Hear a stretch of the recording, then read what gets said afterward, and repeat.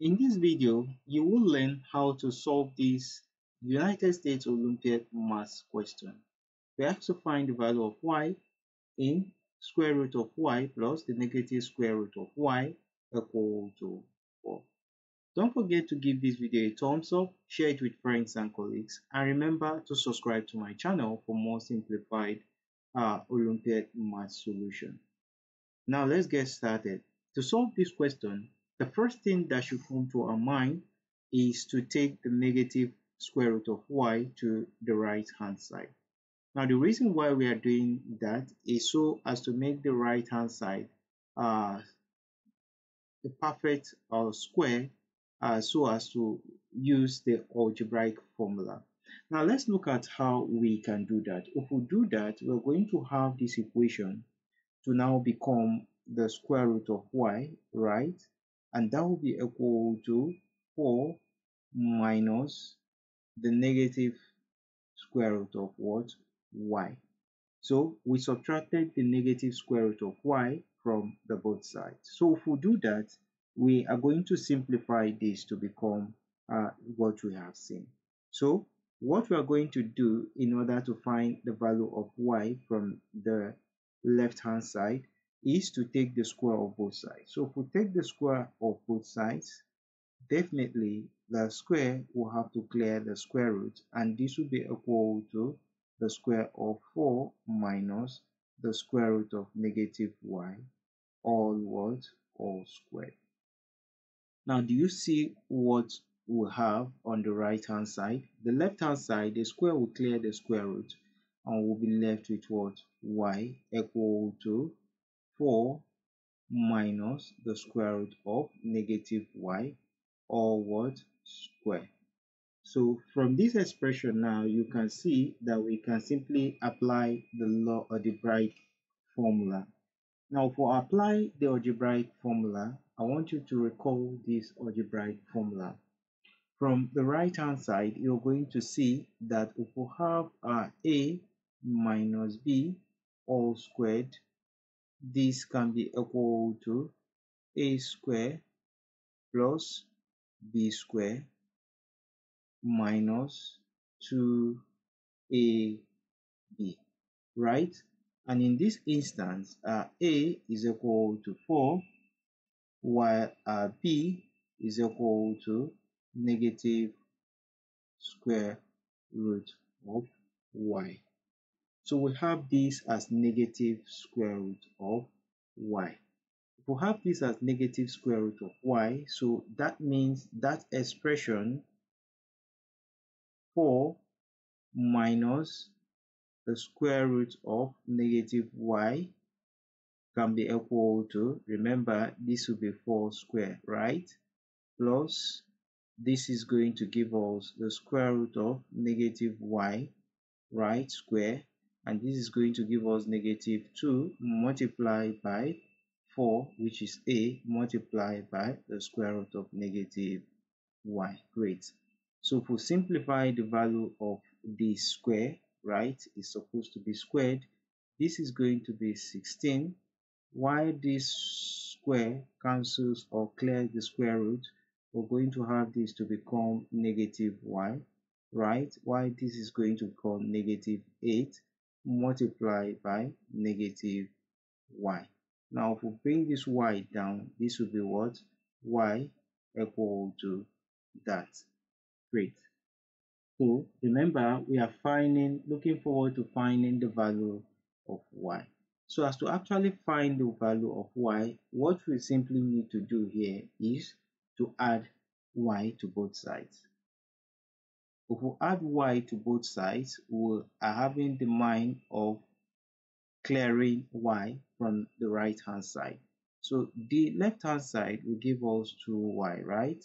And this will be equal to 16 minus 8 multiplied by the square root of negative y, because this will definitely clear what? This. Great. Now what do we do from here? We already have an expression such as the one we have. What do we think we can do from here? To actually find the value of y, what I'm going to do is to subtract 16 from both sides. So if I subtract 16 from both sides, I'm going to have here negative 16, and then I'll have here minus 16. This will clear what? This 16, and the left hand side will be left with what? 2y minus 16, and this will be equal to negative 8 multiplied by the square root of what? Y.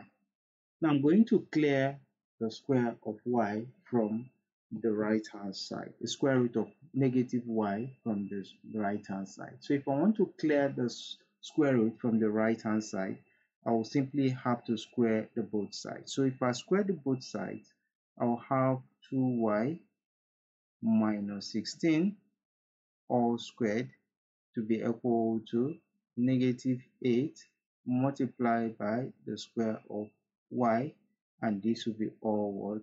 Squared. From this expression, you come to see that this square is going to clear the square root, and what will be left with on the right hand side is going to be negative 8, right, squared multiplied by negative y, right? And on this side, we're going to still have 2y minus 16 all squared. Now remember that algebraic formula we dealt with earlier on.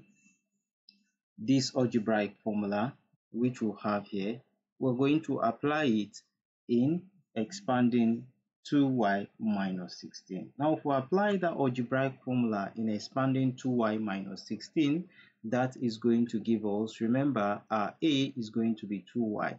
So we're going to have 2y all squared, right?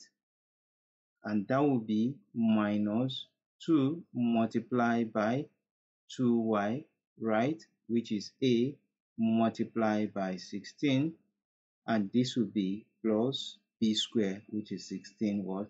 Squared.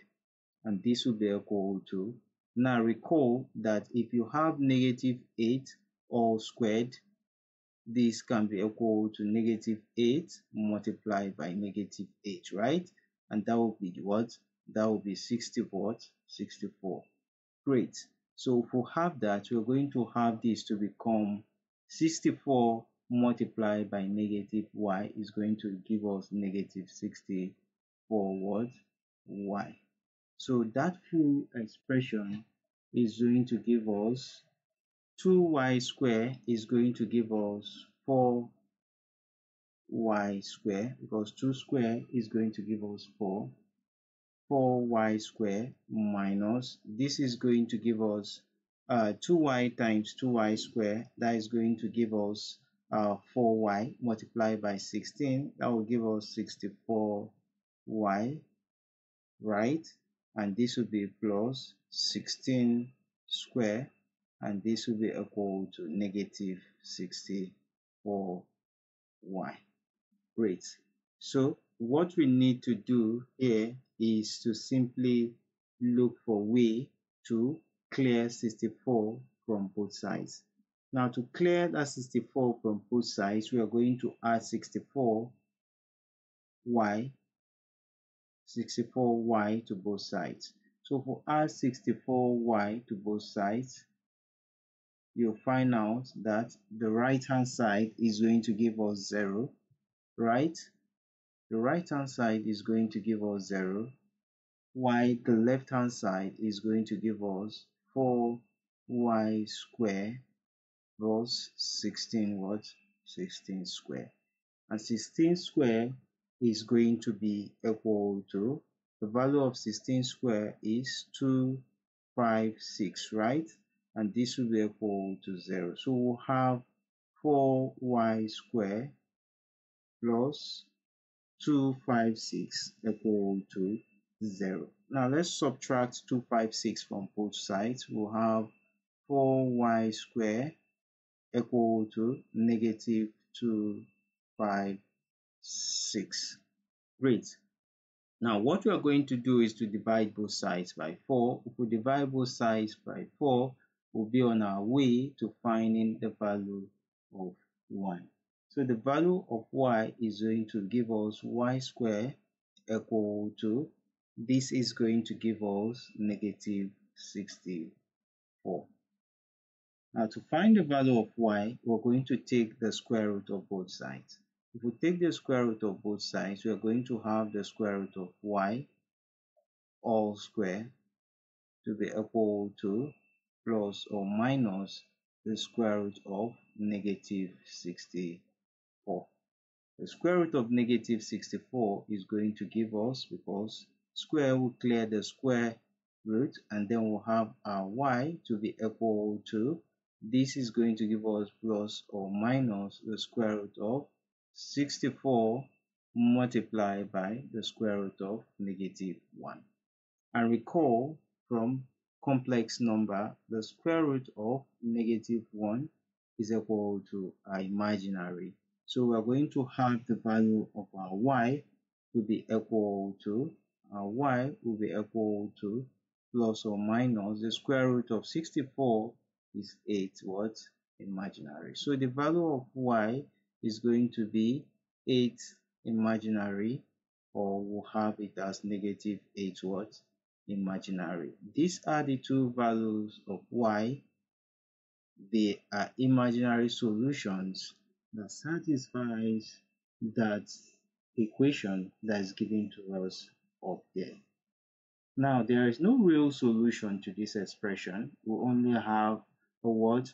We only have an imaginary solution to this Olympiad math question that's given to us up there. I know you did enjoy watching this math solution. Don't forget to give it a thumbs up, share it with friends and colleagues, and remember to subscribe to my channel for more simplified mathematics solutions. Thanks so much for watching, and bye bye for now.